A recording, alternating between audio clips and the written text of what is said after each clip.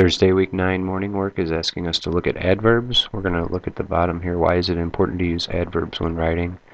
We talked about adjectives, and the add part there makes me think about describing, because if I was buying a product I might look at an ad that would maybe describe that product. So these adverbs describe verbs. Why is that important to describe the verb when writing, and how are they related to verbs? Well,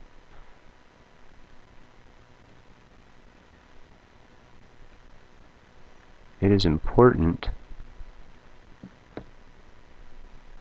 to use adverbs because they describe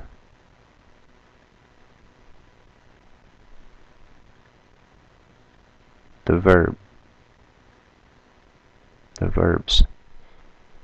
And that's just important in general, because being descriptive in our writing is what makes it interesting. It's what gives good details that can help people actually understand and see what you're talking about when you are writing to them. Looking up here, circling the adverbs, let's look for the verb first. The rain fell, and how did it fall? Softly. The dog barked loudly.